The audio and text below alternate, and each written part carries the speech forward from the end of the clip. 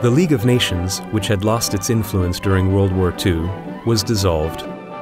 At the beginning of 1945, the United Nations, or the UN, was established in its place.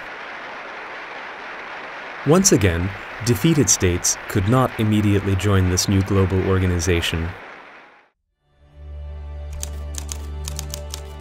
The UN's objective is to maintain international peace and security.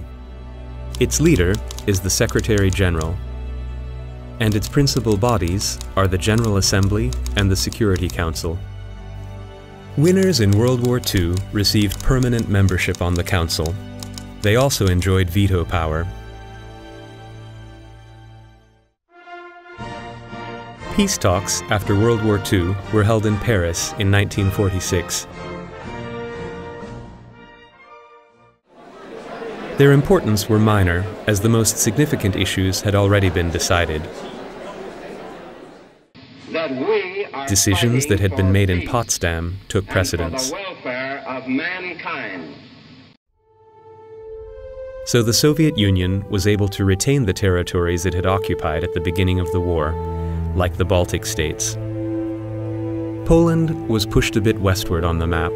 Its eastern lands were given to the Soviets, and Poland was compensated with some German areas.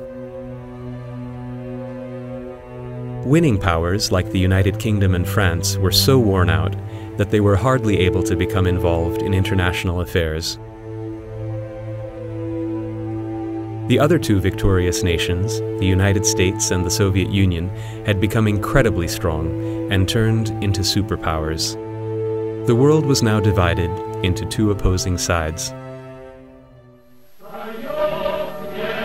The Soviet Union did everything in its power to establish a communist dictatorial regime in the states in which it had spread its influence.